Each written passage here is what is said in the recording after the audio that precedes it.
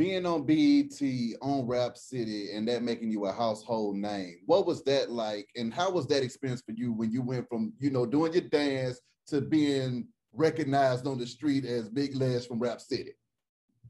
It was crazy because before Rap City, they'd be like, aren't you the girl who dances? And nobody knew my name. It's the silhouette or the body frame that was the most recognizable, even from behind. And I couldn't understand how that happened.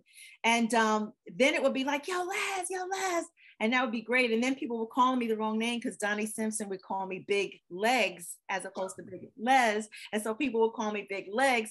And I was like, I didn't even care. The fact that you even watched the show and you got cable in the hood or even Pookie and them hooked you up with the black box, it didn't matter. I just was happy that you guys, recognized me and stuff. But you want to be recognized for doing good work, not just because I don't need how some people need to be like the star of the show.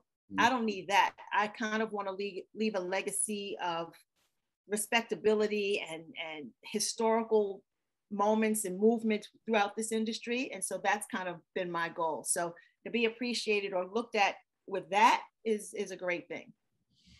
Artists like Tupac and Biggie, being able to interview them early on in their careers, what was that like moving the culture forward at that time and putting them on a platform to where the world could see them? And it's a platform that everybody's tuned into. So that this interview is going to mean a lot to these artists' careers. Oh man, it's nerve-wracking. It's pressure upon pressure upon pressure, because what you don't see is like the other 30 people that are in the room, not just like their crew, but the other producers and stuff like that.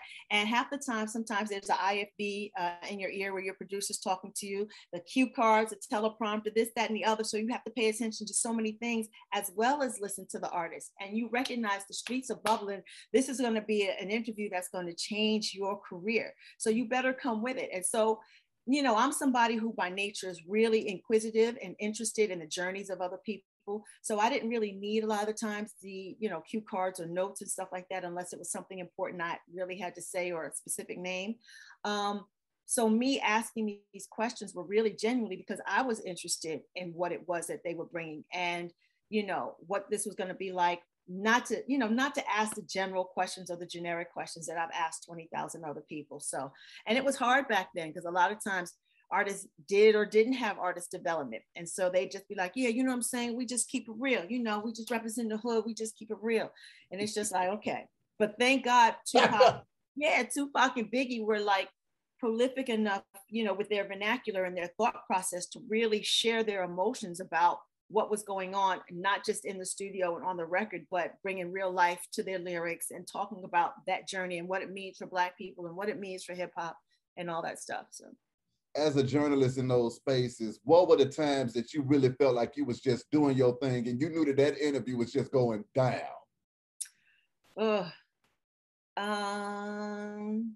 Well, two things have happened.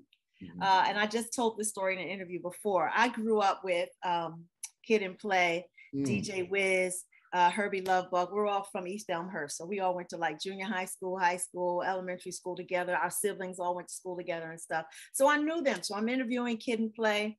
And the thing you have to do is you're so focused, and this is in the very, very beginning of my career, of the questions that are on the paper that you don't listen. And so I hear them talking. I'm just making sure I get my questions out. But Play had already answered 3 of the questions that are already on here, but I didn't listen to him. So I asked one of the questions. He's like, you didn't hear me? I just answered that. And he really shut me down. And I'm going, dang, I was hurt because I was like, this is my friend. Yeah. But I was like, you know what? He's right. And it will never, ever, ever happen again. Let me step my game up. So that was one thing. And then 2 was just, having to do interviews like Aaliyah and R. Kelly, for instance, where, I'm privy to a lot of the information in the stories because I'm in the mix. I've been on tour with R. Kelly, and there are people I know who knew, who know, who whatever. Then when you have those meetings about don't ask, don't say, don't whatever. But then you have this moment where it's like, if it's not me, it's going to be somebody else. And me and Brett Walker had to make a decision, like, we're going to ask this question. Depends on how you ask it. So I'll ask it a little playfully so that they don't feel offended or like blow up on, camera. And they were already prepared and toyed with us, whatever what the answer was too. But there was a time also I interviewed Eminem really quick. I was doing something for Source Magazine, Red Carpet Source Awards in LA. And so he came up to do an interview. And he was one of those interviews that was very, yes, no, yes, no.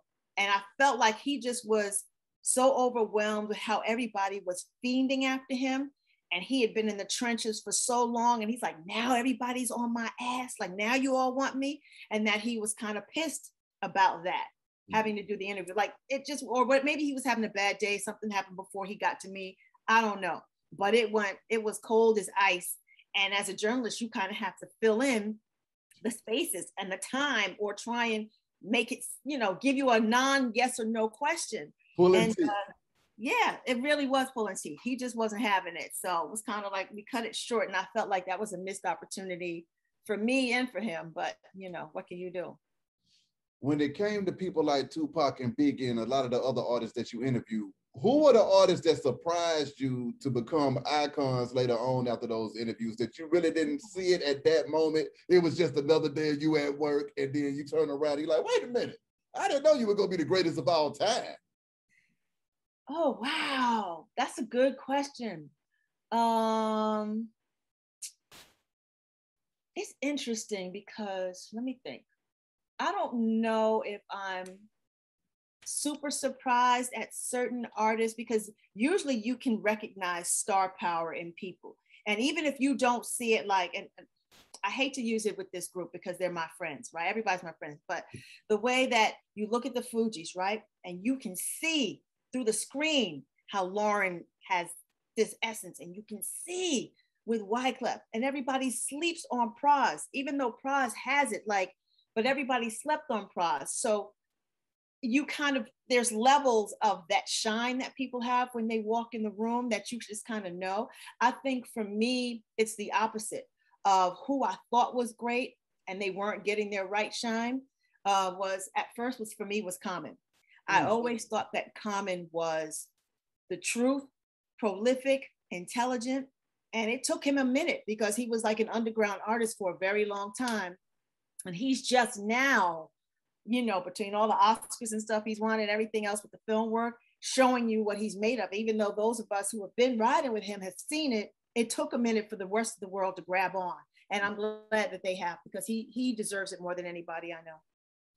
When you think about that 90s hip hop era, a lot of folks call it the golden era. What was it like being in the mix with so many talented folks from so many different regions at one time?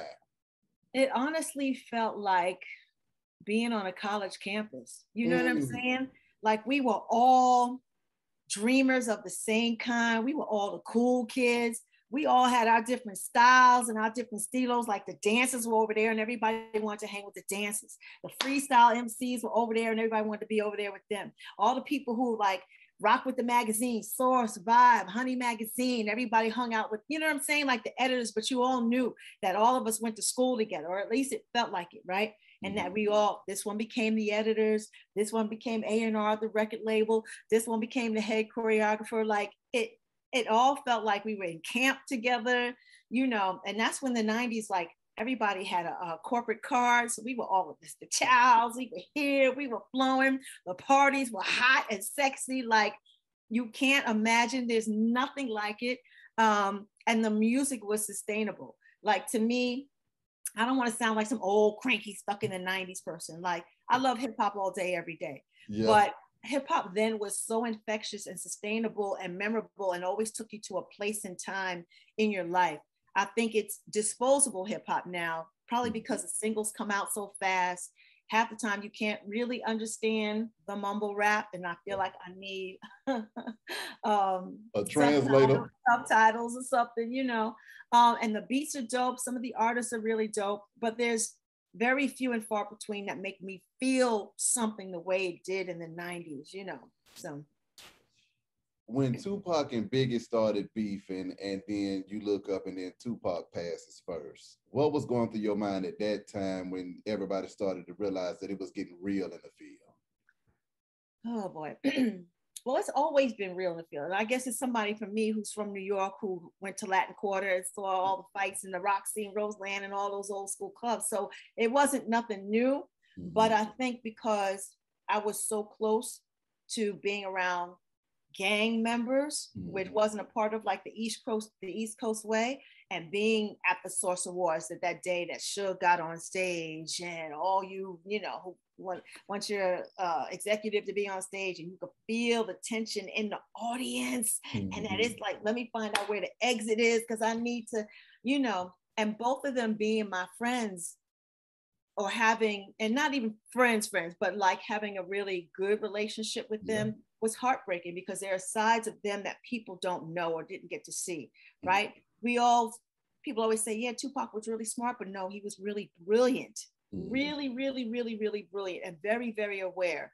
And I just felt like he always felt like he had something to prove, and God forbid that everybody would take his handsome looks or his intelligence for weakness. So he always had to be like on the extra up and up, you know?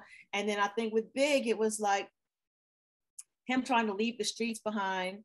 And now you're here, you're with Puff and you're with Bad Boy, and everybody's trying to claim their territory, you know, as you do in hip hop, because it's a bravado sport, so, you know.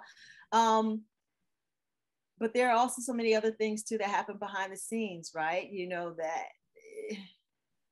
without saying so much, you know, where other women are involved, and, you know, men will break out of prison over some snatch and become a whole thing. You know, empires have tumbled over the kitty, like, you know, it's just crazy. And it was just heartbreaking, because these two guys were really poets and dreamers and trying to change their lives. But, you know, the ego is a powerful thing, and nobody wants to back down. And sometimes it's not even the artist, it's the people around the artist, right? You roll up to the club and Tupac could be standing there, and the boys behind him be like, yo, don't you know who we are to security? Don't you know who this is? Blah, blah, blah, blah, blah. And the artist is just standing there. And now you got to worry about how to manage your friends and the people around you. And it's like, because they're quick to be like, oh, you changed. And it's not like, I didn't change. They changed. You know what I mean? You're just in the trenches trying to do what you do. So it was just heartbreaking to see it go to that level. I think it forced people to fall back a little bit, like even with like dissing people on records, because now it's like we're taking it to the streets. It's not just even fun banter like back in the day with Kumo D and all of them, you know, going at each other. So it was heartbreaking, but it was a reality check for sure.